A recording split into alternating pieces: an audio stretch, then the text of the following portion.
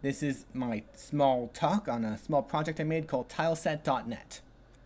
In video games, tilesets are a big deal. A huge, expensive deal. An expansive, expensive deal. Players expect longer games nowadays, and with that length comes the need for variation. So you don't make them walk in the same never-ending grind of the exact same looking world. Recent advances in neural networks have shown that CNNs are a legitimate solution to making large batches of not shabby art. Style transfer algorithms and colorizers show that, given enough data and testing, a computer can make something good. This is TilesetNet. The goal is for it to take in images from video games, concept art, to make a fitting tileset. And perhaps more? TilesetNet is based on ConvNet, talked about in the paper cited in Citation 1. Basically, it downscales this image down to a very small, almost 5 pixels by 5 pixels, but with enough channels and filters that it is able to keep all the information, and then decodes it symmetrically, so that way it will be able to rebuild the same image with, well, in ConvNet's case, color, but in our case, we're actually going to be downscaling it a little bit. However, you'll also notice that many of the encoding layers are actually skipping down and going to the decoding layers. So what's that about? That's what was originally called a UNet, but the idea is that the convolution neural network weights can actually learn whether or not they want to use the encoding layer on the same level, or they can use the encoded decoded section. That way, they can determine among themselves whether or not it's better to go deeper or not deeper. So that way, you can actually add more depth, and the only thing you lose is time and not risk quality loss.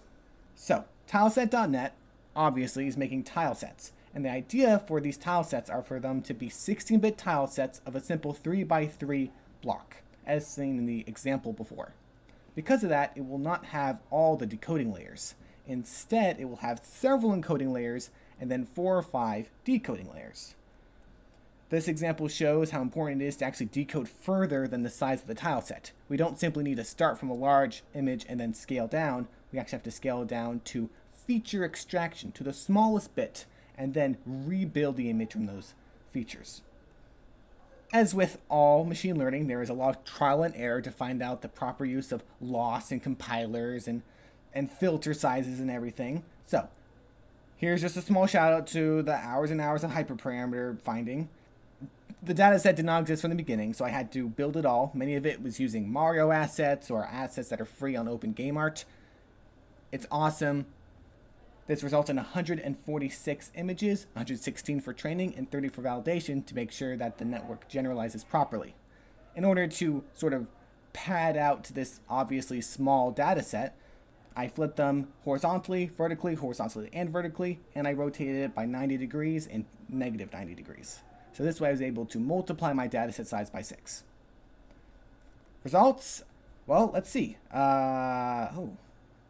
Variations are to give more data to drive cognitive results. And these results? Well, putting in this basic screenshot from Mario, which was not in the dataset, yields average results, potentially due to the small dataset. And putting in cool pictures off the internet gives output tilesets are too simple or fuzzy and will need to be expanded and corrected by artists. However, this is a good starting point, and I hope to be able to improve the generalization of TilesetNet by adding more data slowly. That is a time-consuming issue, and so I was not able to do it within the time allotted. However, I hope to see TilesetNet's improvement in the future.